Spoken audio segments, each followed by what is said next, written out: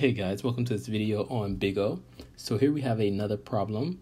We want to show that 5 times n belongs to big O of n, and in the green rectangle I have the definition of what it means for a function to belong to big O of another function.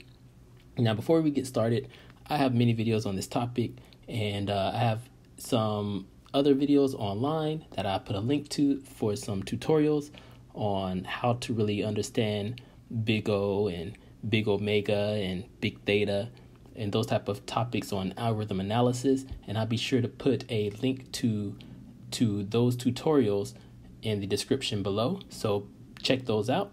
But anyways, for now, let's go ahead and get started.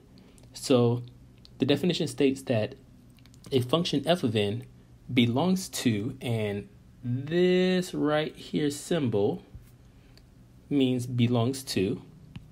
Okay, so it's used a lot in set notations. So it belongs to big O of another function, which we call g of n. Now, this is only true if f of n grows less than or equal to some constant that we call m times that function g of n for all values of n greater than or equal to some constant that we're going to call k.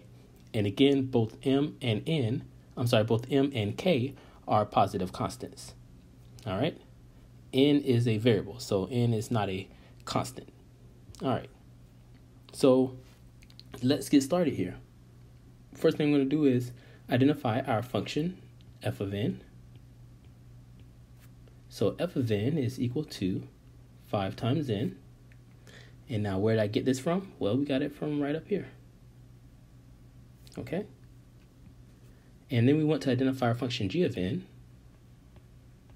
And g of n is equal to n. Now where did I get that from?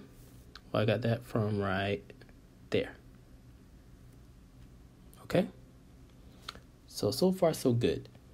And what we want to prove or show to be true, we want to show that f of n is less than or equal to m times g of n for all values of n greater than or equal to k. All right, so if I rewrite this and plug in now for f of n and g of n, we're going to plug in 5 times n and n. So we rewrite this, we get 5 times n is less than or equal to m times n for all values of n greater than or equal to k.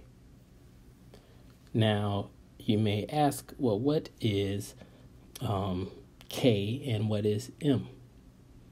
Well, they're just some positive constant values. So we can make up our own values or guess our own values for m and k that would make this statement true. So let's do that. We're going to guess a value for m. So I'm just guessing that m equals, we'll go with 2. And k is going to equal,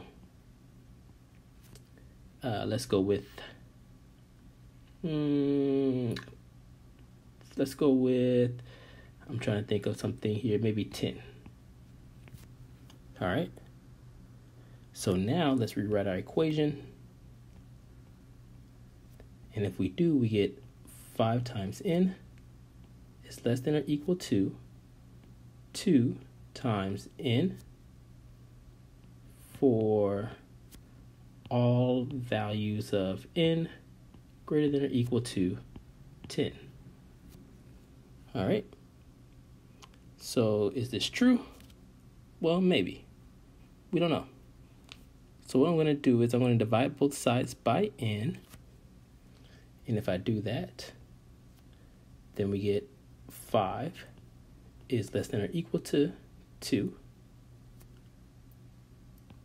for all values of n greater than or equal to 10.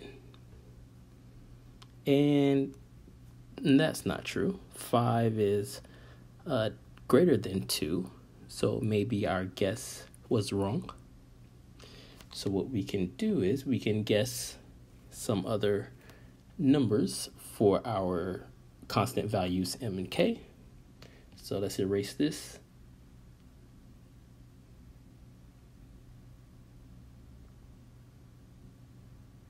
And let's guess some other values. So this time I'm going to guess that m is equal to, we'll go with 10. And k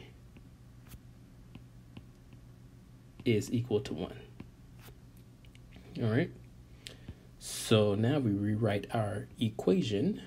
We get 5 times n is less than or equal to 10 times n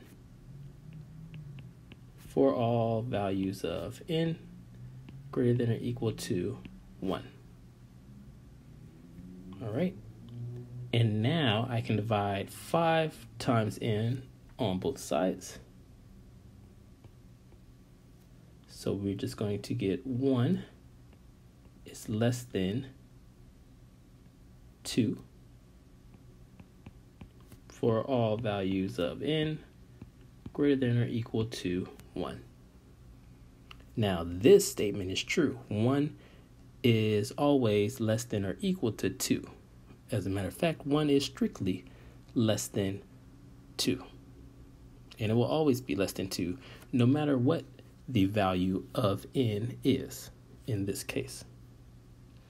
So I can put 3 dots here, which stand for therefore. So therefore, f of n belongs to big O of g of n. And this implies, and usually you see like a little arrow for imply. So this implies that 5 times n belongs to, and sometimes people say is as well, or equal.